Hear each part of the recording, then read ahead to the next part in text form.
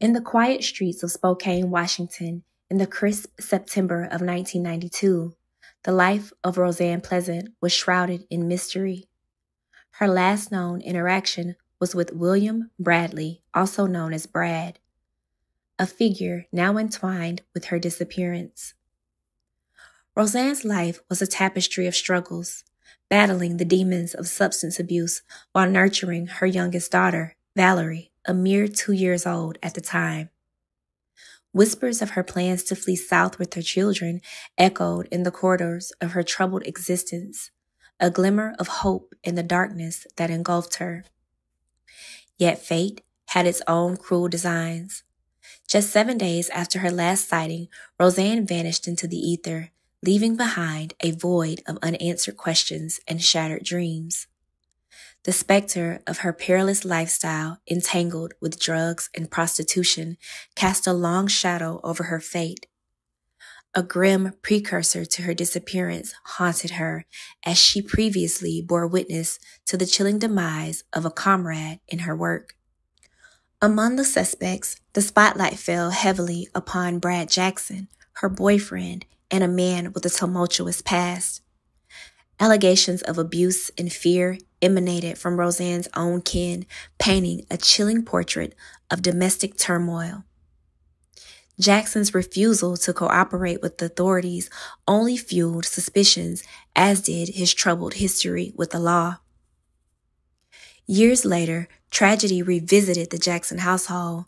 In a twist of fate, Valerie, the innocent beacon of light amidst the darkness, met a harrowing end, snatched away from the world under sinister circumstances. Suspicion, once again, turned its gaze towards Brad Jackson, whose troubled conscience finally cracked under the weight of guilt. Confessions spilled forth, revealing a heart-wrenching tale of a father's descent into madness, yet the truth remained elusive. Obscured by shadows of doubt and deceit, speculations swirled as authorities pieced together the puzzle of Valerie's demise, unearthing damning evidence of foul play. In the hushed corridors of justice, Brad Jackson stood condemned, a man shackled by the chains of his own making. His conviction echoed through the annals of time, a grim testament to the darkness that lurks within the human soul. As the years rolled by, Roseann's fate remained a haunting enigma, her memory forever etched in the heart of those who knew her.